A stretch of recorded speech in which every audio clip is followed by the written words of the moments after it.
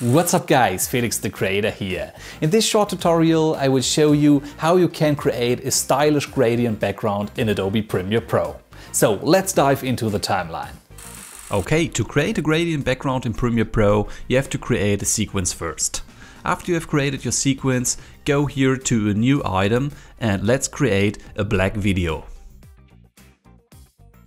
Okay, the video settings match with your sequence settings. So this is a 4K Ultra HD sequence. Hit on OK. Now you will find the black video here in your project window. Drag and drop the black video into the timeline. By dragging this line here on the bottom to the left, you can zoom in the timeline. And by grabbing your clip here on the right side, you can extend the length.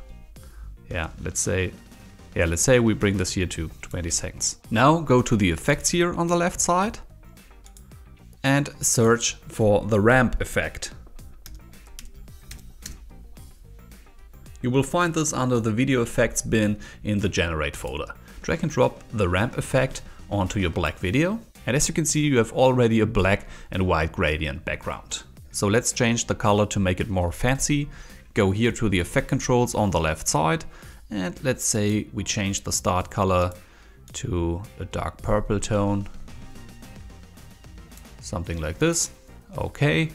And let's bring the end color by clicking here in this field to black. Yeah. Now you can change here the start position of the ramp. Let's say we want to create something like this. Okay, awesome. And for sure, a gradient background is a cool feature for some cool text intros or something like that. And here a quick extra tip. Let's bring the cursor here to the left side and set a keyframe here of the start of the ramp right here by clicking this timer icon. Bring the cursor to, let's say to 5 seconds.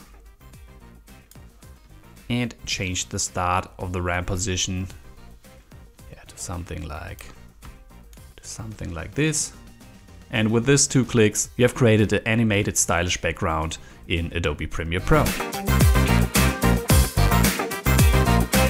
Okay, nice. If you want to see more effect tutorials, make sure to check out one of my latest favorites, where I show you a simple and easy way how you can create a stylish text fade on and text fade out effect.